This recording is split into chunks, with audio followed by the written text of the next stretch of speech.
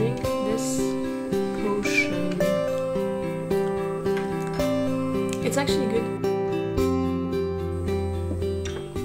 Done. Hi guys, welcome back to my channel, or welcome. If you're new here, I'm Lisa and I love to read, and that's all for my presentation. Today I want to share with you my summer TBR, so the books I want to read this summer, and there are 8 of them.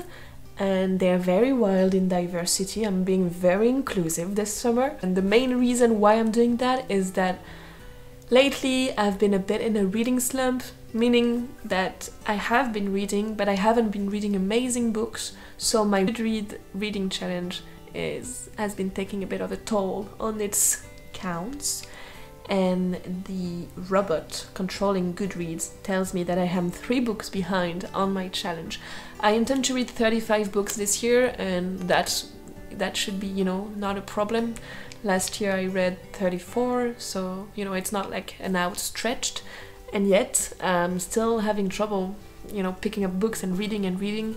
Also mostly because I'm reading enormous books recently, but still. So that's why I decided to do this little summer list, and I want to share with you what books I picked, because maybe, you know, it will give you some ideas. And most of the books I decided to pick are well-known books. They've won prizes, and that's why I picked them, because I don't want to get into a summer of reading disappointing books again, you know. The first book I picked is from an author that I really like, and it's Taylor Jenkins Reid, and it's one of the, you know, I think she doesn't have many books that I haven't read, so it's one of the few books that I haven't read from her, and it's called After I Do. So I don't know what the books are about. I don't like knowing what books are going to be about, because I feel like even though it's not a, you know, straight up spoilers, it does give me a bit of an idea of what to expect, and I don't like that. I love to be surprised. And especially when I'm reading a book that is long, if I already know, for example, that there's gonna be a love triangle, then, you know, I'm expecting it to happen. And I don't like that. I want to go into a book completely blindsided. So that's why I'm not gonna share with you what the book is about, but if you're like me, then good for you. And if you want to know, because you're interested in the book, then please go on Goodreads, go on whatever platform you like, and read the summary, and yeah. But me, I won't be telling you, because I don't even know myself. The second book I'm going to read is actually quite a popular one. It's from Emily Henry, and it's called Book Lover. I have my list here, so that's why I'm looking there. It's called Book Lover from Emily Henry, and it's I think it's a romance, but that's all I know about it. I just know it's been very, very popular, and I feel like that's the most typical summer book that I can read this summer, because some of the books I'm going to present to you are not very summery vibe. I think this one is. The third book is from Sally Rooney, which actually I've read a book from her before. I've read Beautiful World, Where Are You from her, and I really liked this book. Like, not just liked it in the sense of from start to finish it was a blast, but it was such a great evolution, you know. I started this book being kind of like, what the fuck, and then the genius of Sally Rooney got revealed to me, and I really liked it. So that's why I want to read this summer Conversations with Friends, which is one of her other books that I haven't read, and I think I have friends that really enjoyed it, so that's on the list. And I think that is more of a contemporary read. It's not a romance. Contemporary is super wide, but I don't actually know how to describe it better. Kind of like literary fiction, I guess. The fourth one is fantasy, I think. I'm not sure, but I think it's fantasy. And it's from V.E. Schwab, who is an author that I've never read anything from her. Not even the Nana Life of Addie LaRue. I don't remember the beginning of the book, but I haven't read that. I know it's bad. I will, but no. This summer I will be reading Gallant from her, and I do think, yeah, it's fantasy, so we'll see. The fifth book is Tomorrow, Tomorrow, Tomorrow by Gabrielle Zevin. And this book I've been wanting to read it so much, not only because my friend Rama has told me when she was reading it, Lisa, this book is for you, but also because the cover is beautiful. People have been talking very highly of this book, and I think I can really dig it, especially because Rama told me I won't tell you anything about it because you will enjoy this book way much more if you don't know what it is about than if you do. And again, I love that. I love this spirit. So I'm very excited to read this book, and it's been on my to-do list. No, it's been on my TBR for a while, and yeah, I have expectations for this book. Hopefully I won't be disappointed. The next book is a thriller, a mystery thriller, and I do like a bit of a mystery thriller in the summer. I think it's a good change of atmosphere, you know, it's a bit more gripping, you want to know who did it.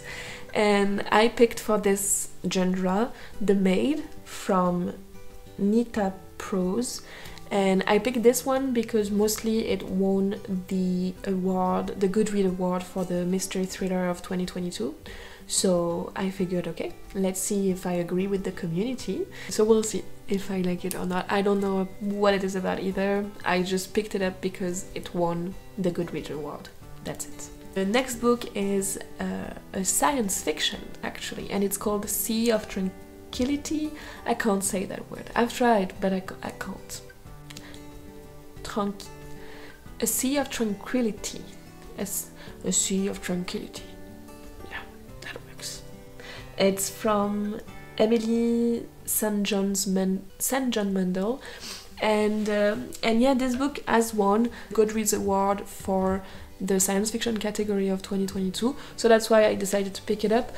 And I'm not a big fan of the science fiction genre.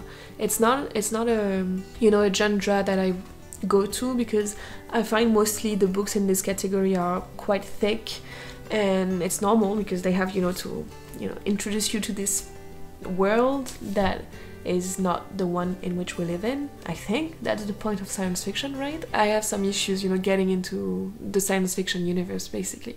I have read some before and I have enjoyed them, but it's not my go-to.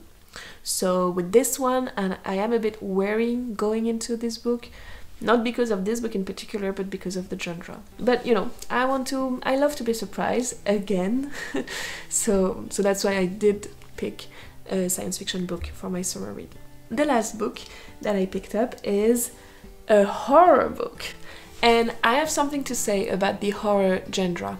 The horror genre has disappointed me for years now. Because the last horror book, and you know, horror book I read was Mexican Gothic, and this book was not horrific, this book was not scary, this book did not impede me from sleeping at night. This book was at best a thriller, but it was not horror. And so I'm having issues understanding what people mean by horror books. They're supposed to be scary, they're supposed to not just be horrific, you know? I mean, at least that's my point of view, because mystery and thriller can be horrific, but the horror genre in and of itself should be horrific and impede you from sleeping at night, you know?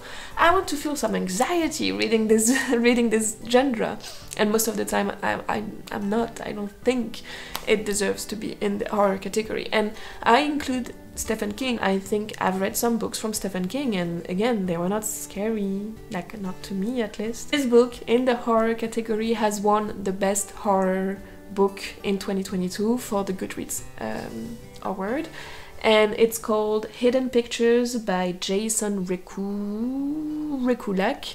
Sorry, I don't know what it is about, but I'm telling you, my expectations are high while being at the same time preparing myself to be at the same time disappointed by it.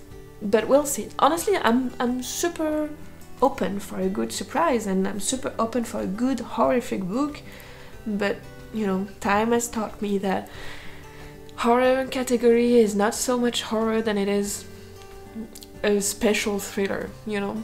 Anyway, that's it. Those are my books for the summer. So as we can see, it's quite diverse. I'm being, again, very inclusive with all the genres. I'm super excited to get on with those books because all of them obviously interest me. Even though the science fiction, I'm a bit wary going in. I still want to see why it won this award. For getting into the summer reading, I do need to finish Game of Thrones. So this is the third book of the saga. I am currently 85% in the book, so I have done amazing progress.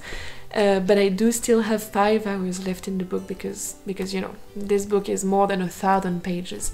So yeah, I will tell you probably more about it in a next vlog or something, but I've really liked the third book way much than the second book. I'm reading it faster, even though it's been, I guess, close to 3 weeks now that I've been reading it. Yeah, that's it. Please let me know in the comment section what you are planning on reading this summer, if you are planning on reading this summer, and if yes, what is your like favorite genre in the summer? Because I know many people it's romance, but I personally don't like reading only romance books in the summer. I like to have a broad selection in front of me. So that's it for me. I hope you enjoyed this video, and I'll see you very soon. Bye!